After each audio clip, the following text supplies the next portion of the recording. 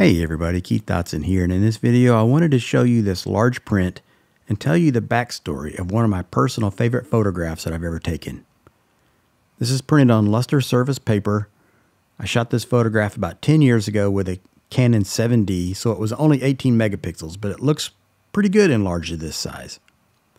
I found this old delivery truck abandoned in a ditch on a back road here in Tennessee. I don't know how long it had been there, but it was an old truck and it was overgrown and appeared to have been there a long time. It seemed like someone ran it into a ditch and just abandoned it there forever. I went to check on it many times over the years and it never moved until last year when I drove by and I didn't see it. Then I just happened to spot it parked in the parking lot of a service station not too far from the place where it had been ditched. Someone had finally towed it away and I'm not sure what will come of it now. One of the things I love about this photo is the light and of course all the texture. To me, black and white photography is all about texture.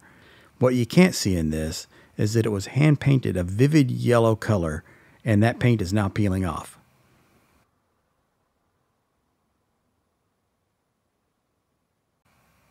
Here's what the scene actually looked like in color.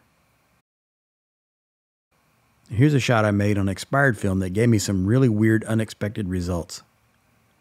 Here's a medium format shot on Fuji Acros 100 black and white film made at a different time of year.